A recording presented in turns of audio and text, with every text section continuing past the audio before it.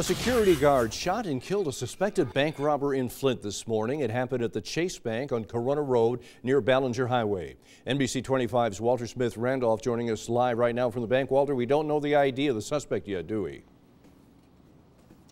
That's right, Bill. Police are not releasing the information at this time, but they are telling me they do think the suspect is responsible for 2 other robberies here at this bank. That's the reason why armed security guards were hired to begin with. And this bank appears that it's open again, but that was not the scene earlier today.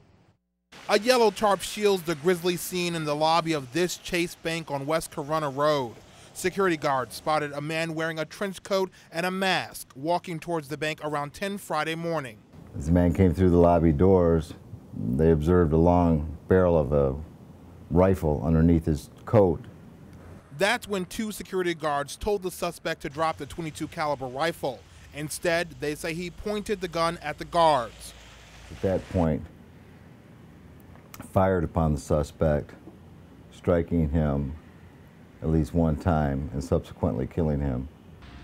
Like I say, I think people are desperate. Neighbors here, like T Money, who owns the tattoo shop right across the street, say they're not surprised to hear the bank was robbed again. No, not at all. It doesn't surprise me at all. This Chase Bank has been robbed twice in the past 6 months. The bank offering no comment to NBC 25 News.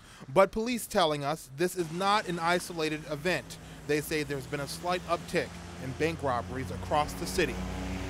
And the crime it's up, but there's a lot of good people in these neighborhoods. A lot of good people have been here for a long time, and a lot.